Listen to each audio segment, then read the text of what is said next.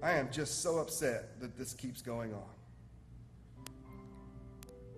It grieves my heart that black lives don't seem to matter to this world. I pray that we can overcome one day. No child, teen, person should have to learn, comply, or die.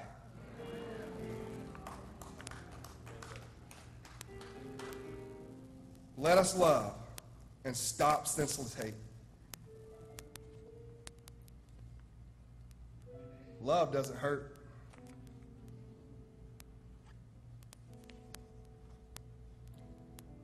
Our brother's blood is crying from the ground. Oh God, have mercy.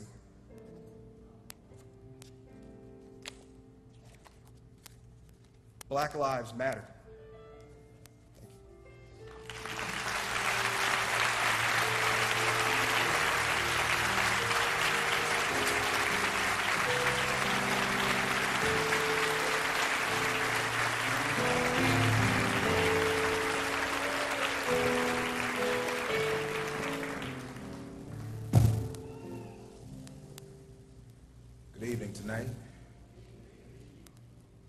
Tonight, I don't just stand here as an African-American pastor that pastors a predominantly African-American church.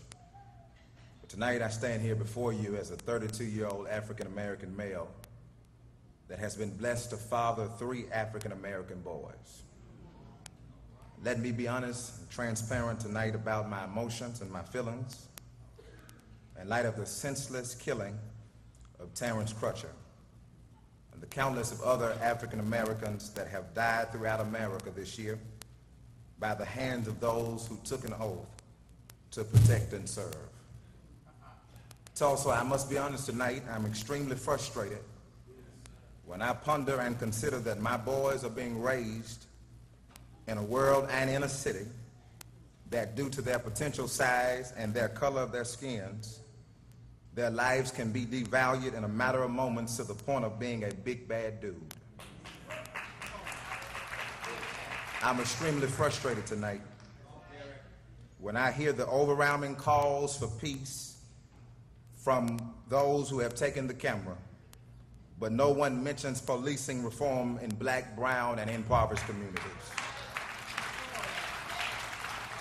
I'm frustrated tonight when I watched a known terrorist be guilty of a bombing, being arrested, but Terrence's family this Saturday is going to a funeral. My frustration has called me to say repeatedly, in the words of Family Lou Hamer, I'm sick and tired of being sick and tired.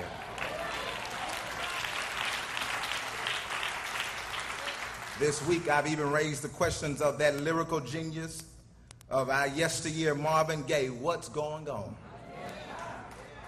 But tonight, Tulsa, my frustration has evolved into a faith to cry out. As a matter of fact, I came to cry out with pastors and with leaders and with other members of our community, like the woman in the parable told by Jesus in the Gospel of Luke chapter 18. When facing a system of injustice, she wouldn't stop crying until she got justice.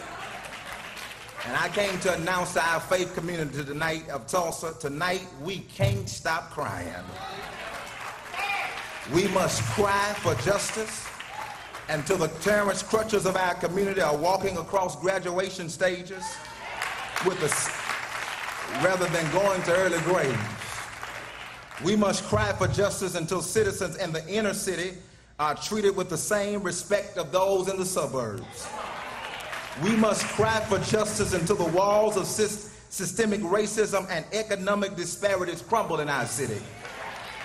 We must cry for justice in November in the voting booth to elect both national, state, and local lawmakers who will be concerned about Main Street and North Lewis and 36th Street.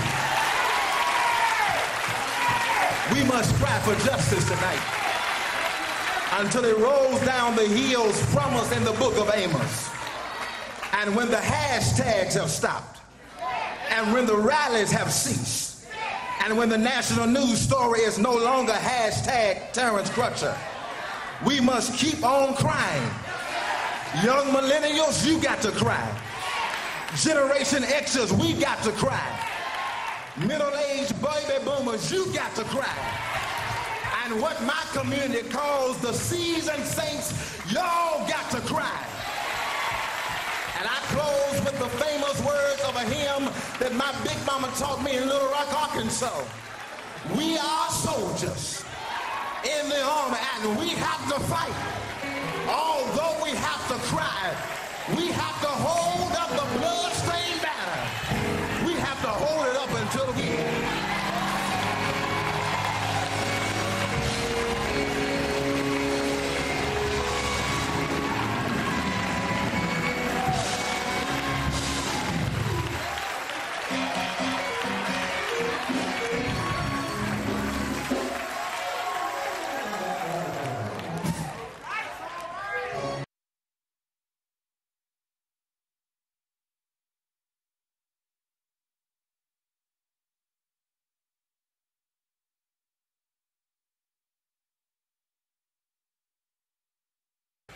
Thank you, Tulsa.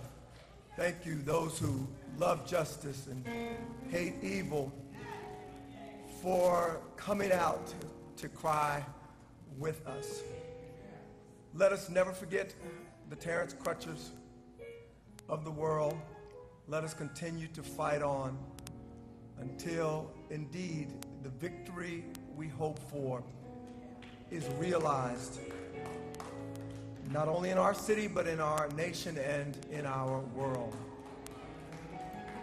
On behalf of the Crutcher family, I want to thank you for your generosity tonight. As a result of your gifts, we will pass directly along to the family somewhere in the neighborhood of $5,500.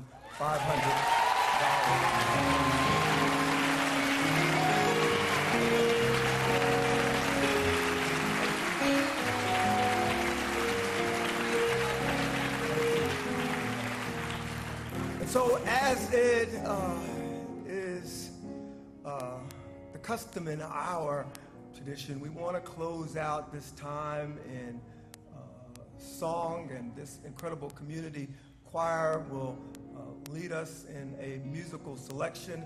And then finally, we will hear the final words of lament and a prayer for us all, and especially for the Crutcher family, from indeed one of the giants of our community, the Reverend Brother Tisdale, pastor of the Friendship Church. Choir, Reverend Tisdale.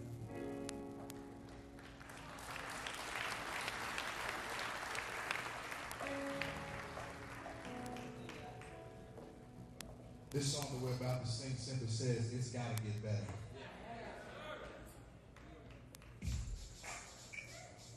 Not only does it got to get better, but it will get better. Why don't you stand up on your feet and begin to clap your hands, y'all. Clap your hands up there, y'all.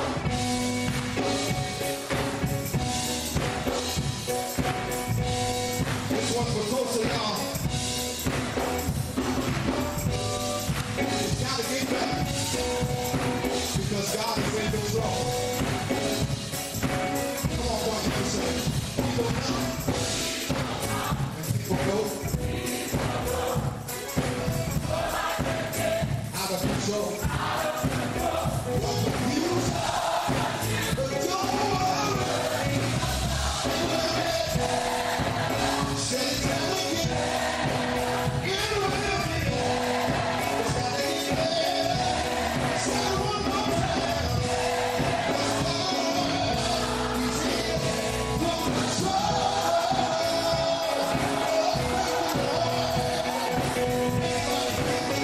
It's going to get better.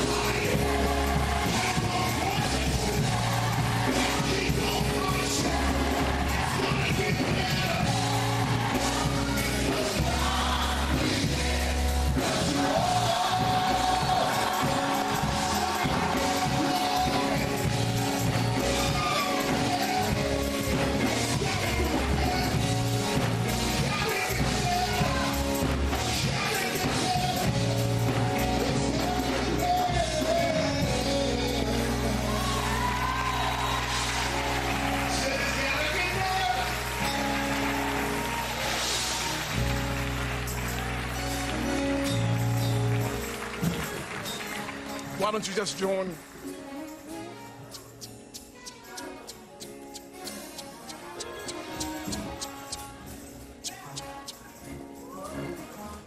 Let's stand on our feet. Let us stand on our feet. And just join hands with the person that you stand next to tonight. What a beautiful picture. One thing I do notice that if Rosa Parks were here, she would be surprised. Because you have most of the white people in the back.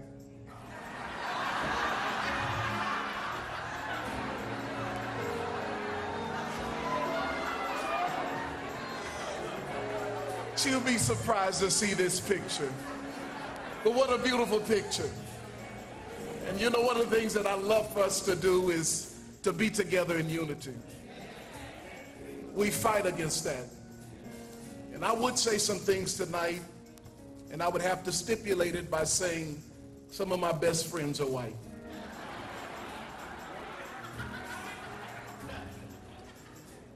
But we won't belabor the hour because we've had a great time sharing together in a sad time. And my prayer is that Terence's death is not in vain. We live in a city that is one of the most wealthiest cities in the nation. But if you cross Pine, you'll never know it.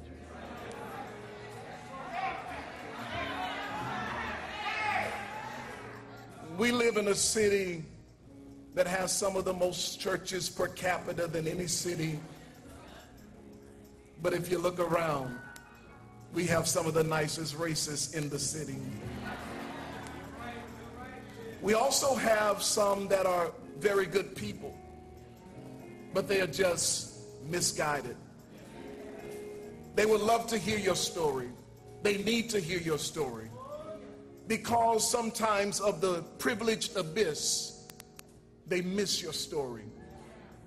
But many are open to hear your story. I sat with a group of pastors, and all of them were white, and they were asking me questions and trying to get an understanding. They said, we just don't comprehend what it is you face. I said, you'll never be able to do that, because until you wake up one morning looking like me, you'll never understand it. But at least we can have dialogue. At least we can come together and reason together. We can have conversation. We can discuss the issues. And for the most part tonight, we've been preaching to the choir. All of us that are here tonight are here for the purpose of coming together to lift up the Crutcher family and to see where we go from here. It's a call to action. Now is the hour. This is the day. And my prayer is that we don't resort to a violence that will be retaliatory and take the lives of others, but that we somehow, in some kind of way, with hands held together, lift up one another And just tell our neighbor, say, it's going to get better. Say, I know it looks kind of rough right now, but I got a feeling that it's going to get better. And if we stand together in a time such as this, so that Terence is dying, so that those others that have died senseless deaths at the hand of those who have been called to serve us and protect us, it would be a travesty. But tonight, we want to celebrate the goodness of our God, the graciousness of him, because even in the midst of this, we still have a reason to give him glory. And I don't know if you can just loose your hands for a second and just act like you in a real Baptist church tonight and give God some praise. It's gone again.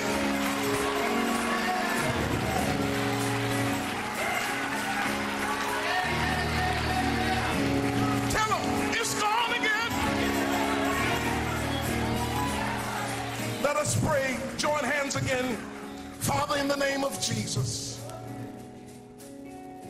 we want to thank tonight Dr. Ray Owens and the Metropolitan Church family who have opened up their facility tonight and called us together as a community and a city. Thank you for this beautiful gathering of all people that have come and assembled themselves together. Rich, poor, black, white, it does not matter. We are here for the purpose of going higher and further. You are gracious, God, to us. You love us. You show justice toward us. And tonight, God, we pray that if you are truly the God of justice, that you would rain down justice in this city, that you would rain it from heaven down into this place, God. All over this nation, God, we've never seen such a divide. The last 8 years, we've seen a greater division in our country than we ever have in the last recent years. But tonight, we serve notice on the enemy that his fight is not going to be easy. That you got some believers that are hooked up together tonight.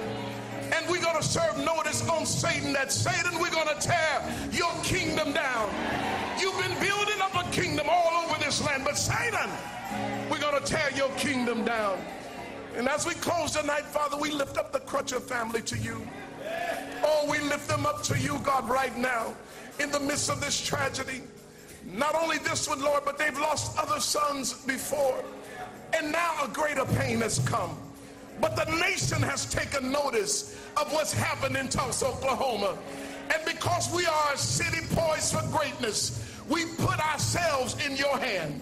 So use us because you are God. Have your way in our lives because you can do that. We believe for the impossible. And before it's all said and done, God, we know you're going to get the glory. You're going to get the honor. And you're going to get the praise. So as we close tonight, Father, we say it's going to get better. And we believe sooner than later it's going to get better. So with these hands that are joined together, strengthen my brother, strengthen my sister as we go higher. In his name, we bless you and we praise you. Let all the people who love him say amen, amen.